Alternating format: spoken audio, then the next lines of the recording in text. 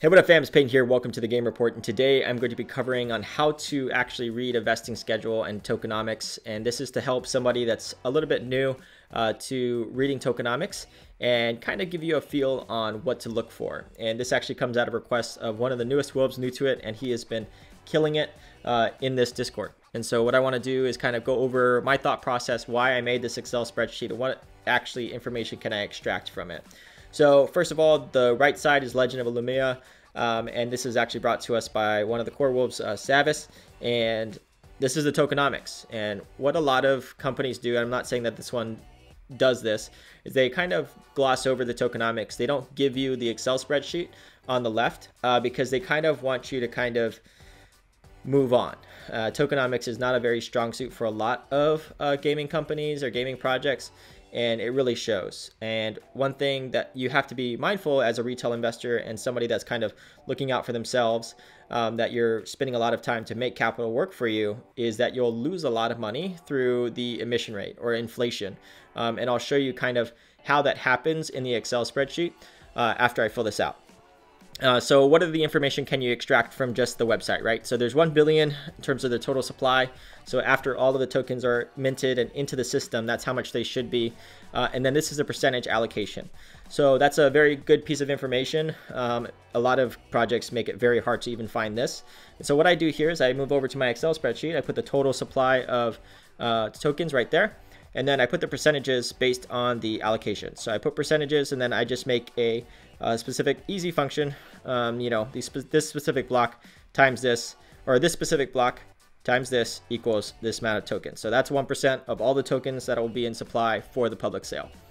And the next thing that we like to go, this is the other important piece of information. This is kind of the 6-month lock.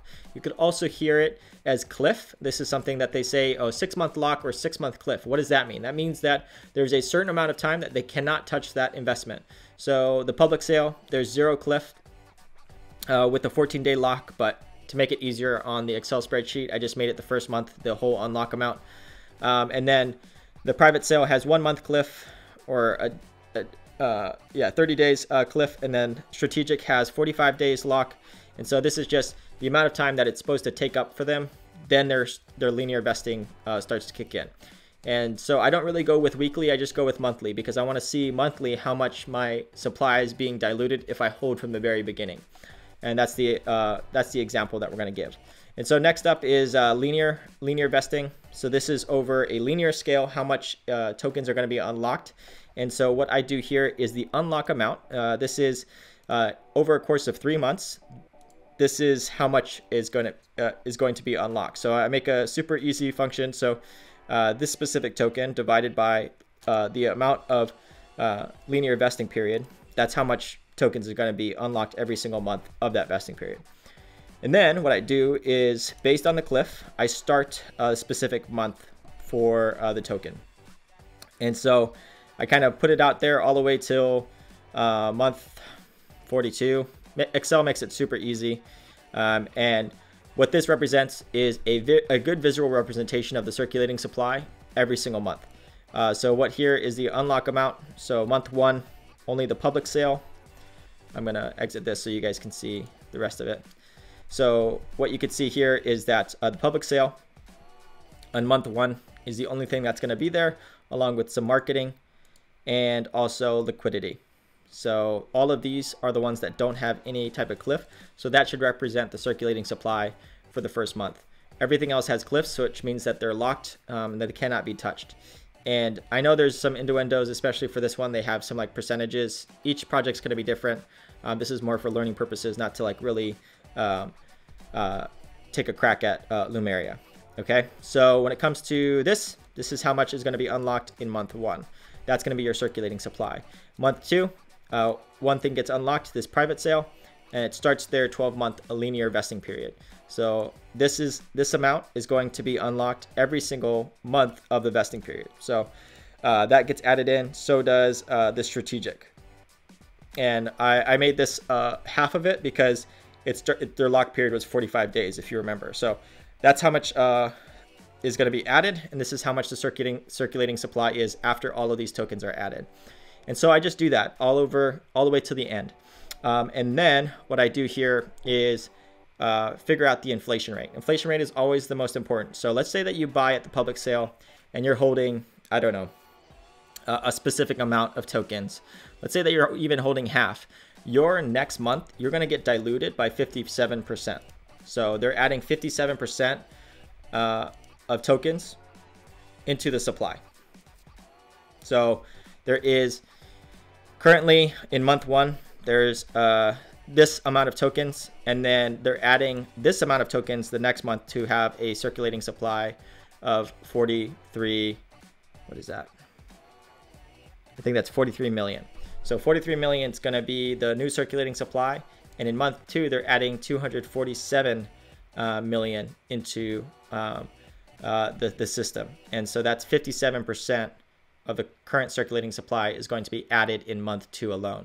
So you want to make sure that this percentage is as low as possible, because you are then going to get diluted the higher the percentage is, right? So if you're holding there and you're very happy, let's say that this token price was $5, all right? But then they added 57%.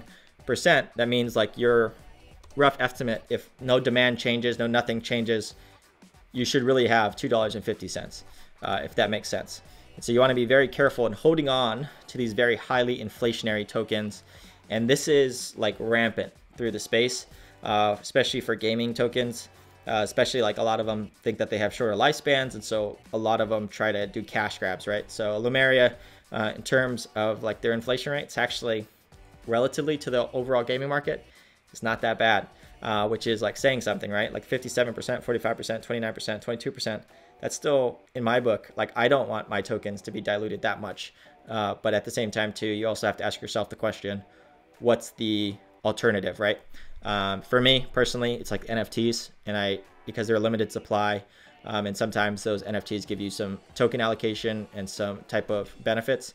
And I'd rather do that than own a specific gaming token, especially if there's no game attached to it, because then there's no ongoing demand to really circulate that to price to bring the price higher for it. So that is it. Hopefully it helps. New to it, hopefully this helps you kind of understand the vesting schedule and how to kind of build it yourself. I wish that I could do it like all in real time. I actually tried that before this and I was just fumbling. I was very quiet over long periods of time, but hopefully this kind of just was a lot shorter and it directed you to what you need to do. If you have any questions, please comment down below while you're down there. Like, subscribe, all that good stuff. As always though, love you guys, believe in you. Peace.